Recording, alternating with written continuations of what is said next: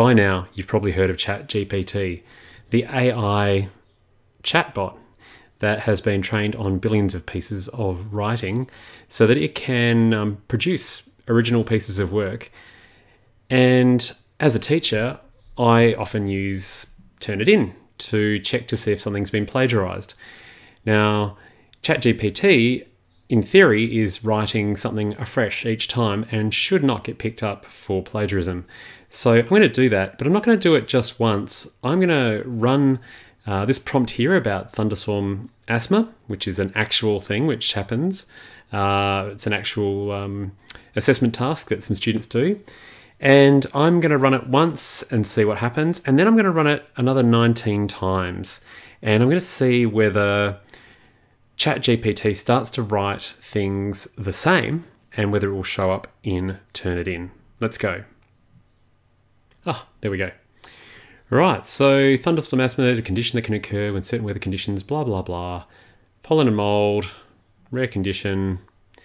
So it's got a few tips here, factors, what you can do, and it's got a couple of references. All right, so I'm going to get that and put it into Turnitin. Here we go. All right, confirm, and let's see how it's only 597 words, I guess, you know, being a beta. Okay, that comes in at 7% similarity with other things. And if we have a look at it, it's probably the citations or something else like that. Let's see. Okay, there's a bit of a definition about asthma. Yep. A couple other tips, but look at these paragraphs. These paragraphs are not coming up. So if I reiterate, do some iterations of this, we'll see what is going to happen with that score to see if the score goes up. So go back to here and I'm going to get it to try again. I've just had to mess about a bit with VPNs and such because it was throwing an error.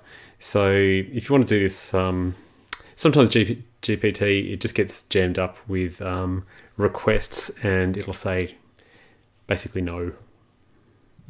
All right, so it's just popped up and let's see. Okay, right. I'm gonna highlight.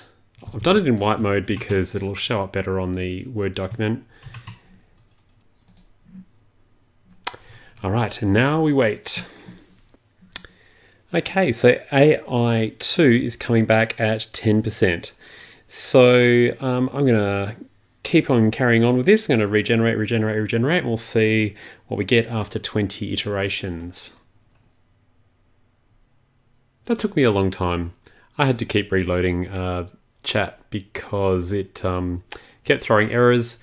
But in the end, I got 20 little essays. They're all about 500 words each, so they don't actually do 1,000, I think just because it's a beta. But you can see that they would all pass the Turnitin test.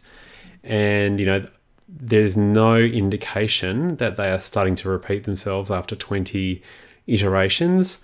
You can see that the lowest percentage was 2% about halfway through, whereas the highest one was, you know, the third one that came through. And they're not really showing up as being the same as each other as well.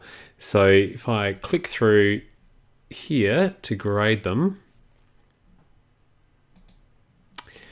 you can see that was my first one that I did with a dark background, and then I changed to white because it would match in with here. And you can see it is, you know, like that's quite, like I would caution a student for that, for putting that in there. I'd tell them to rephrase it.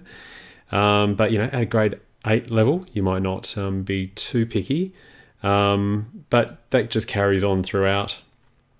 And if you look at the first sentence, thunderstorm asthma is a rare but serious condition, or thunderstorm asthma is a phenomenon that occurs when certain allergens, or thunderstorm asthma is a rare but serious condition. So that's kind of similar. You know, we're starting to see some similarities. I think that if you got a heap of these from different students, you would sort of start to see the pattern of how it comes together. It would, like every paragraph is about the same length.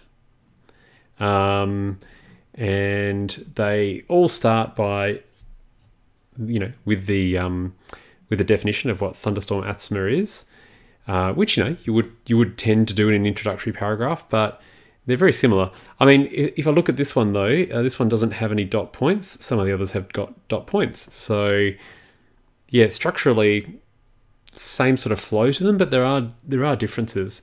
If we look at the references, we've got Allergy Foundation of America, Mayo Clinic, and National Heart, Lung and Blood Institute. If I look at the next one, it's Asthma and Allergy Foundation and the Mayo Clinic, and it tells you when it was retrieved in September. Interesting. This one's Mayo Clinic, Asthma and Allergy Foundation. So it's getting the information from the same place a lot. If I just skip through to a bit further down.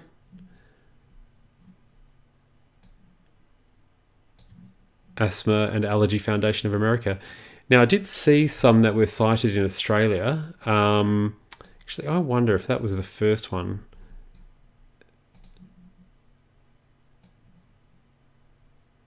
No, same sort of thing. Centers for CDC gets a Guernsey as well. Here we go. Here's an Australian one.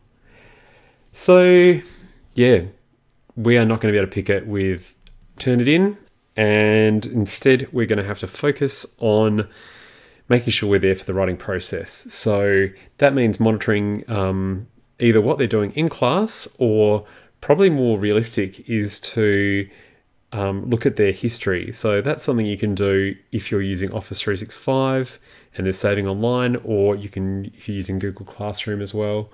But other than that, Turnitin, unless Turnitin gets an AI implant, it is not going to be picking up on these.